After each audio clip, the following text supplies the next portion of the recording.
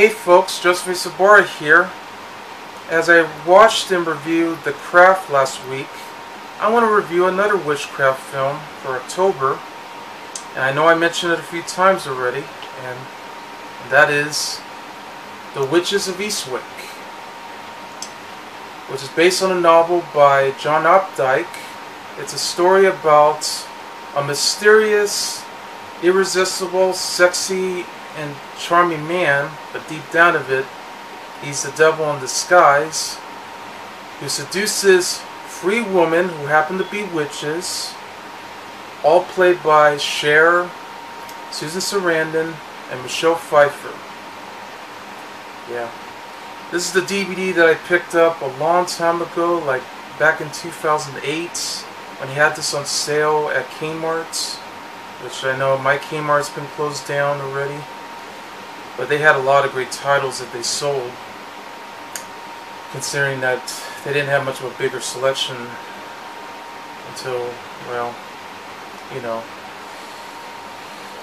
There is a Blu-ray release, but it was double featured with Practical Magic with Sandra Bullock and Nicole Kidman. I like to track that one down someday to see the difference. But I actually would love to see a better Blu-ray release, either from Screen Factory, because it obviously needs one, or maybe Warner Bros. Might take a chance out of it. But that would be cool if we had that. Otherwise, that's probably the only thing we can get. It does contain a trailer, production notes, and even the film's score. There's an option where you can actually listen to the score without the dialogue. But it's bare bones. I wish there was a featurette and all this other stuff included, but that's all you can get for this release. But hey, what can you do? And this was a movie I saw as a kid. I remember my family started renting this movie, and I think they rented this along with Inner Space, two of the most summer movies to come out in '87. They were very successful at the time. And like both of these films, well, this is going to sound a little embarrassing, but you know what? That's okay. I was very young. They actually scared me. They really did. But nowadays, if I watch it today, it won't scare me as much, but I will definitely appreciate the visual effects that they had at the time. Yeah, very incredible. And the way the story goes and the way it flows. I mean, this is definitely a fantasy comedy that we didn't expect it, but they had horror elements in there. So I'm going to start the review right now. Stars Jack Nicholson, wonderful actor. He's been in a lot of great films too in his career. Like 5 Easy Pieces, One Flew Over the Cuckoo's Nest, The Shining, Batman, As Good as It Gets. Yeah, those films. Cher, who I know she was in that TV series with her husband, Sonny Bono. Yeah, Sonny and Cher. She's a singer herself too. But she had appeared in films like Silkwood with Meryl Streep and Kurt Russell. And she went on to do movies like Suspect with Dennis Quaid, Joe Mantegna, and Liam Neeson. Same year as this movie. And of course Moonstruck with Nicolas Cage, Vincent Gardenia, Olympia Dukakis, and Danny Aiello, covers the soul. Yeah. She's a great actress and a very talented singer, and she's pretty hot too. Susan Sarandon, yep, marvelous actress. She was in films like The Rocky Horror Picture Show, as well as Thelma and Louise, Enchanted, Speed Racer, Dead Man Walking, all come to mind. Love that actress too. Very sexy. Michelle Pfeiffer, of course. She was in Scarface, as well as Batman Returns, like Stardust, Dark Shadows, the Tim Burton film, as well as Frankie and Johnny with Al Pacino. Always been an excellent actress. Veronica Cartwright, a British actress, been in several films and stuff. Jenkins, been in some great films.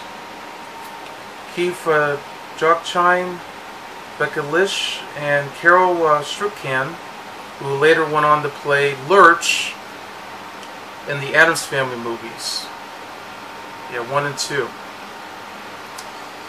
It's written by Michael Cristofer, based upon the novel by John Updike, as I mentioned.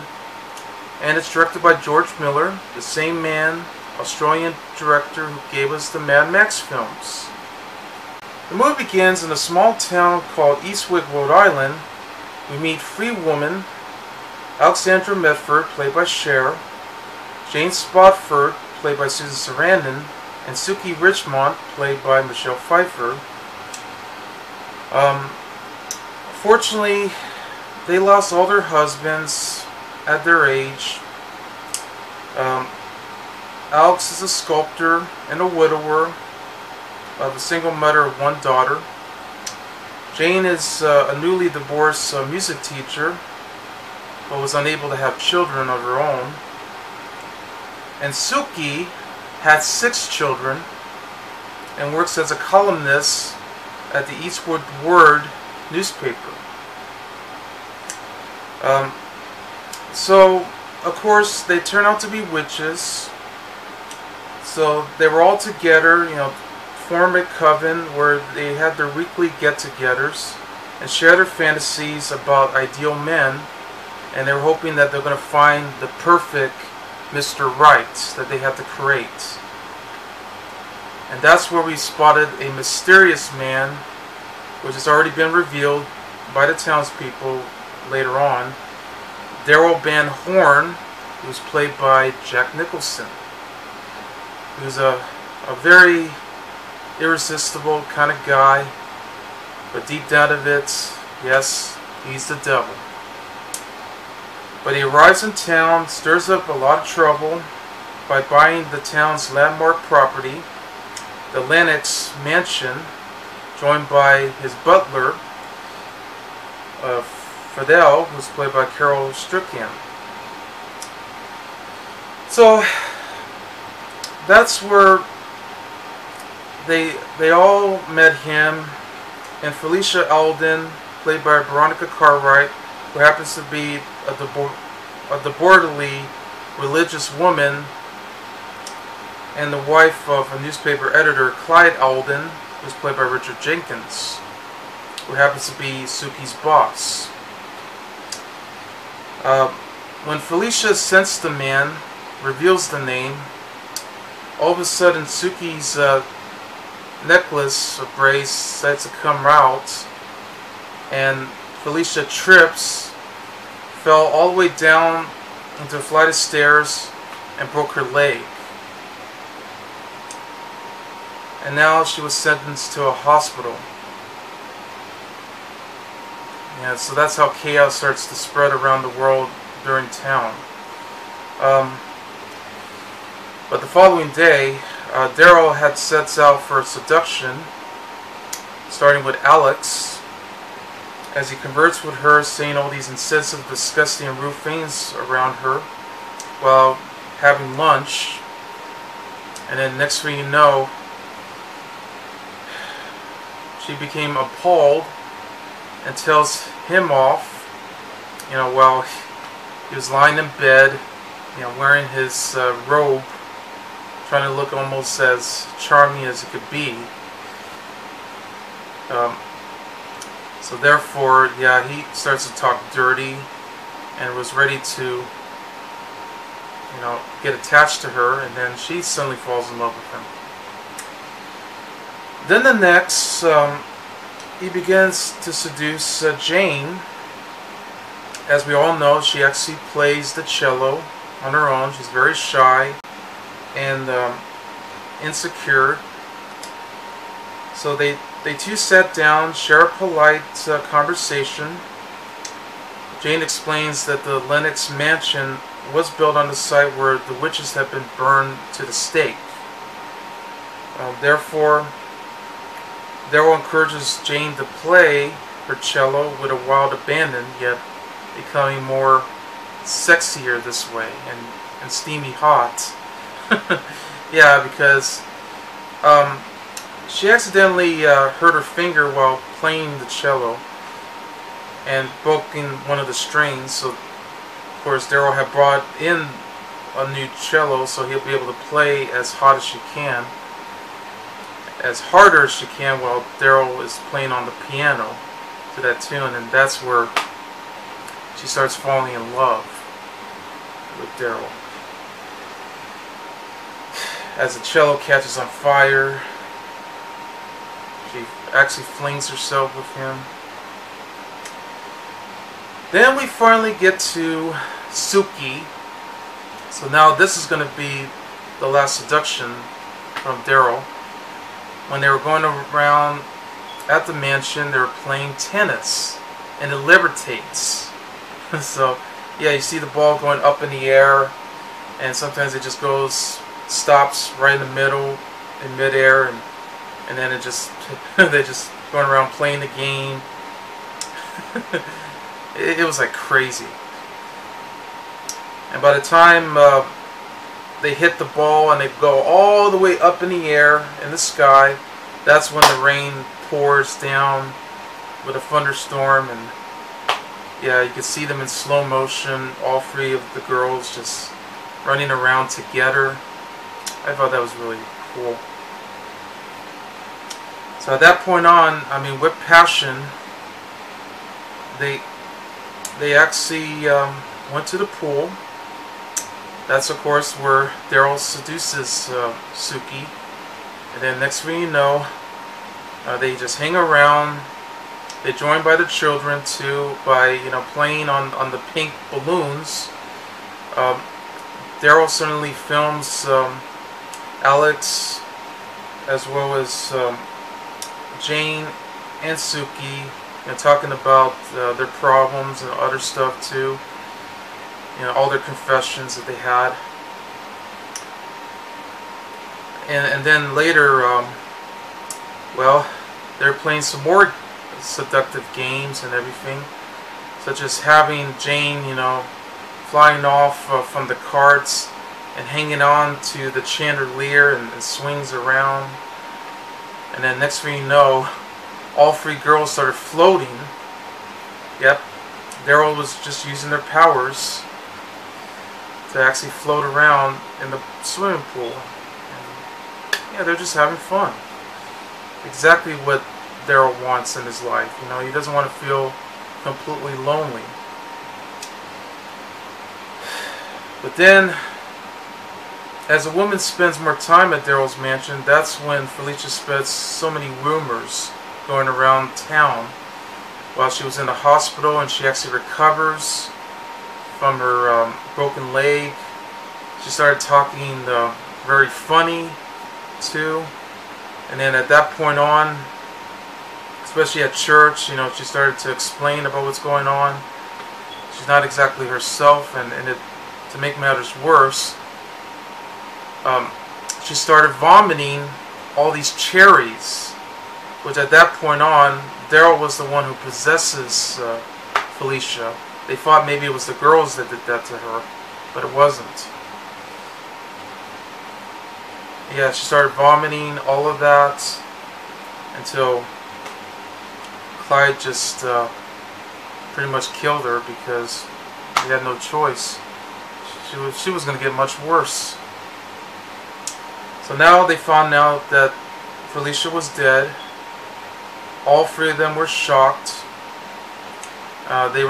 They thought that they knew that they didn't do anything to her, but they felt like, I don't know, maybe they thought they did do something to her, but they didn't.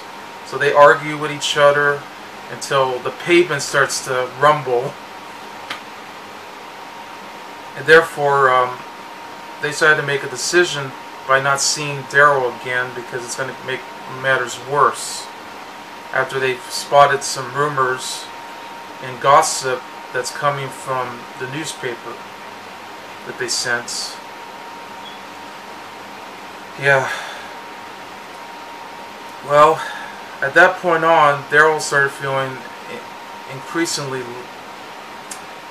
by that point on, Daryl started to feel incredibly lonely, very upset, frustratingly mad that he's trying to do what he can to actually make it up for these girls and hoping that things will get better. But unfortunately it started to get worse, because that's where he starts to possess his powers to them by scaring Alex with a plague of snakes at her home. And then Jane started to become a lot older, aging rapidly. And then Suki winds up in pain. Then she ends up in the hospital. And then we learned that, yes, they're pregnant. Hard to believe. So, to get their revenge on Daryl, well, Daryl decided to... They formed a plan by actually going back to Daryl's mansion just to hang around, do exactly what he says, to make up for all the problems that happened. But this was a trick, as the following morning, all three of them had asked Daryl to go get some bagels and some ice cream, maybe some other stuff to go with it, joined by Fidel, the butler, to drive around. But then Alex, Jane, and Zuki had created a voodoo doll for Daryl, using candle wax and all this other stuff. And he actually uses the needle pins, and then they had to use the cherries to make him go completely nuts and under control. Like, at this rate, when he's under the spell that they actually perform, witchcraft, that's where he starts to go under control by crashing into the ice cream, the chocolate ice cream, and then he grabbed 2 gallons. But then under that spell, he just couldn't stop controlling it. They put a lot of feathers on him, and then all the feathers go, and he started puffing all these feathers right through his mouth, and then there's like a huge wind that's blowing him off all the way straight into the church, and that's where he creates this incredible speech talking about that woman, as God created woman, becomes the mistake. And then he goes around vomiting right in front of the church crowds. Vomiting all that cherry. And continues vomiting too. And then afterwards he started to go rush inside the car, which left Fidel behind. And he started driving all the way while he's already, getting completely nuts, already in control with the voodoo doll. Already crashing in here and there. And now when he finally made it to the mansion, he's about to get revenge on 3 of them. Of course, already the dog was like sniffing the voodoo doll. They try to hide it. They're trying to clean everything up. They're trying to make it look like they didn't do anything to him. But actually they did.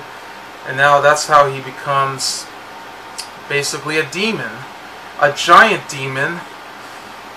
After the voodoo doll had broken into pieces, they tried to put them together, but he was already transforming into this giant demon until he actually started rumbling the entire mansion, and now finally he disappears as like a small nymph type. So 18 months later, the women are living together in Daryl's mansion, and they admit that they miss him. But each of them had a new baby son, all sharing their mother's hair color. So the boys were playing together when suddenly Daryl appears on the wall filled with video screens. Yeah, all 9 TVs. The same TVs that was shown when they show the videos of the confessions of the witches. And they're just telling them to give Daddy a kiss, invites them, and before they could do so, well, Alex, Jane, and Suki appears and switch off the TV set.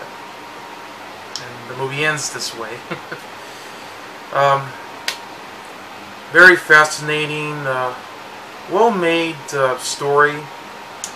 I haven't read the novel, so I can't say. I sense they had some different changes around that they had to do, but for whatever they took, I thought they really did an impressive job. Now, I was told that originally they were going to get Bill Murray to play the role of Daryl, and I thought, wow, that could have been interesting, but otherwise, I think Nicholson was better off, because he nailed that performance.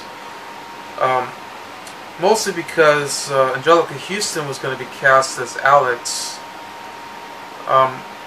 which that would have been ironic though, because Angelica Houston went on to play the head witch in The Witches from 1990, based on the Roald Dahl book. By the way, we are getting a remake of that, so that's going to air on HBO Max with Anne Hathaway. I'm not so sure about that one because I did enjoy the 1990 better. They had better special effects too.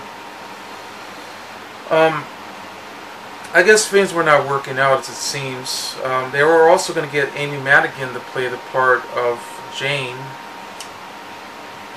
and Michelle Pfeiffer was already cast, so they were hoping that they were going to work well, but the way the screen tested it didn't go as smooth as possible. They hired Cher and Susan Sarandon, and they nailed it perfectly too. I mean, they were definitely the right choices to play the part of the witches themselves. I could see that too, because I know both Cher and Susan Sarandon are both very sexy and seductive actresses that they could really nail this. Michelle Pfeiffer, quite young at that age, that she was in her 20s, late 20s, I believe, almost hitting 30. Yeah, they were perfect, and I'm glad they got the right choice, because I thought Jack Nicholson was incredibly creepy when I saw his performance. It's like, now I can see why he was cast to play Jack Napier, the gangster, aka Joker, in Batman. I bet maybe Tim Burton must have saw his performance, unless he saw The Shining. Because I swear to God, every time I see Jack Nicholson on screen when it comes to these movies, he scares me. I'm not kidding, he does scare me. Every time I see him in these creepy roles, where he's always so loud, crazy, that devilish smile that he has on his face. I mean, you can see by the tip of his eyebrows, and he laughs too. Oh man. I mean, he's charming, but it's like, geez, do I want to get near this guy? But nevertheless, he's also cool. Again, with the main ladies, Cher, Susan Sarandon, and Michelle Pfeiffer, they were terrific. They were magnificent together. They had terrific chemistry right there as the witches. You definitely care for them after going through tough times. You know, they lost their husbands and they're hoping to find the perfect man for their job and hoping they'll be able to have babies too. And then things will be, you know, exactly what it seems. I love the fact that this movie does have a fascinating connection with the actors themselves too. And here's an example. Jack Nicholson, along with Michelle Pfeiffer and Richard Jenkins, would later appear in another fantasy horror film called Wolf, which Jack Nicholson plays a werewolf. Yeah, after he got bitten by a wolf. But he's a businessman that's struggling a lot. I know Susan Sarandon would, well, according to her performance in the Rocky Horror Picture Show, which I know got her start in her entire career, she would later went on to play the Wicked Queen and an old hag, which the makeup job was done by Rick Baker, by the way. I forgot to mention that when I did my review of the movie Enchanted. Yeah, the one with Amy Adams, Patrick Dempsey, Timothy Spall, James Marsden. Yeah, awesome movie. It became my favorite Amy Adams film, of course. Michelle Pfeiffer would later went on to play a witch in Stardust, the film with Robert De Niro, as well as Charlie Cox and Claire Danes, among others. What else? I think Veronica Cartwright might have been in some other different films too. That I'm not so sure if she ever had done a horror film. I think she might have. I don't know. I could be wrong. But either way, it did have a nice connection right there. As for the location, though, I thought it looks exactly what a small town looks like.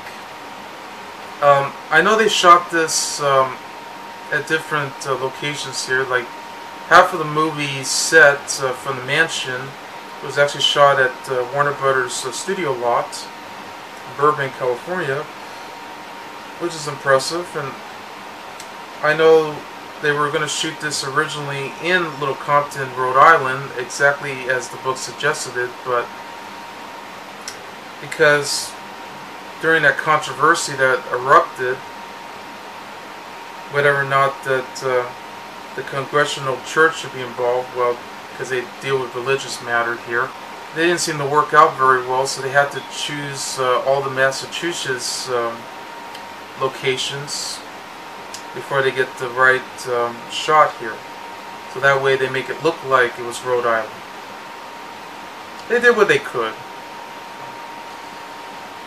And they also use all the wooden signs and all this other stuff too that they built.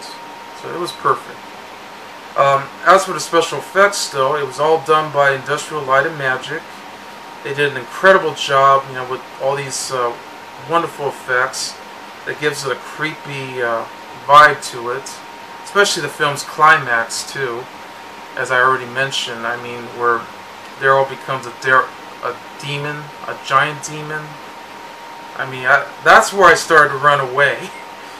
Every time I see that scene, I was ready to run as fast as I can because it scares the hell out of me.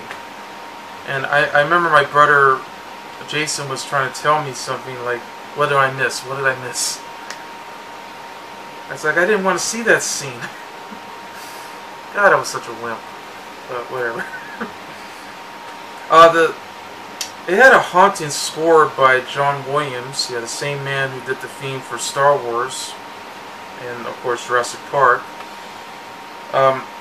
It was done incredibly, insanely creepy and all, and it worked. It was very wonderful. Very arousing at times. And I can see why we had the score on the DVD, so you get to listen to that. You can also get the soundtrack too, unless you could try to find it, because sometimes, you know, they're pretty rare. Anyway, the movie was also nominated for Academy Awards too, mostly for the original score and the sound. They had nominated for Best Special Effects for other awards like Hugo. Yeah, it did win a BAFTA award. I know Jack Nicholson actually won a few awards. Like he won the Los Angeles Film Critics Association, as well as New York Film Critics Circle and Saturn Awards. But yeah, the BAFTA Awards, yeah, they won for special visual effects. And I was like, wow. Of course, I do wish it had won for the awards, but I understand. But therefore,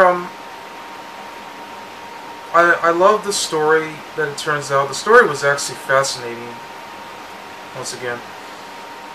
And George Miller's direction really nailed it too. I mean, this is the first time he ever got to do a fantasy dark comedy with horror elements in there and supernatural in the mix. I mean, after his direction with one of the segments of The Twilight Zone, the movie, it proves that he can actually do something like this. Because he was mostly doing the Mad Max films. Yeah. So he had some natural talent right there. Also, you got producers Peter Guber and John Peters, which I know they later went on to produce the Batman movies. Neil Canton, of course, who was the head of Warner Bros. At the time, would produce films and all. The cinematography was outstanding, done by Vilmos Zsigmond. And it was a big hit at the time. I mean, for its $22 million budget, it only made $63.8 million in North America. So this was perfect. And of course, joined by other summer films to come out like Predator, Spaceballs, Inner Space, and then later RoboCop and all.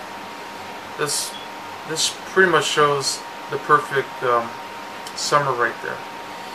And I also love the parts of the film too where, I'll say this, my favorite scene had to be the levitation, the tennis scene, you know, where the ball just goes up, it stops, and there's even a moment where Zuki actually hits the ball in her ass, and then both Zuki and Daryl just hitting the ball as fast as they can, or or they try to serve too, and they were also serving all the way. And they continue to hit while Jane was tying her shoes. So and all. That was just crazy. Again. And that crazy, insanely scene, you know, where Felicia, you know, already possessed, you know, by Daryl's spell, and already she was doing that seductive dance move, and then she started vomiting all that cherries after feeding all the cherries at the girls. Boy. Crazy. I also love the moment too where at the elementary school during music class, Jane started to teach the kids how to play without using all the musical notes. So they had to throw that away and started to play exactly as powerful as they could be. So pretty much under the control of her powers. And that's where, you know, the principal was, or anybody, were just incredibly shocked. But that was really cool. Or any of the other particular awesome scenes that they got in the film. I know, I mean, there's more to talk about, but I just want to keep it that way. So, definitely check this movie out. I mean, it's great. It's the perfect movie for any witchcraft or fantasy horror films or any other especially in October. So that's The Witches of Eastwick, and I give the movie 5 stars. I'm Jochim Sobora, and I'll see you later. Bye.